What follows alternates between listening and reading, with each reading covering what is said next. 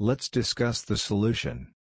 To check if the given collection is a set, we just need to see whether the members of the collection are well defined or not.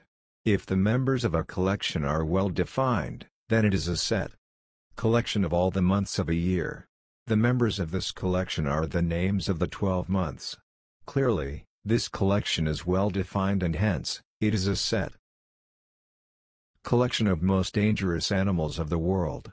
The criterion for determining an animal as dangerous will vary from person to person.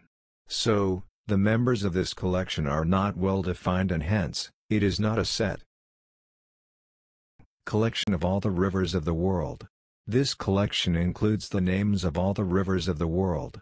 The members of this collection are well defined and hence, it is a set.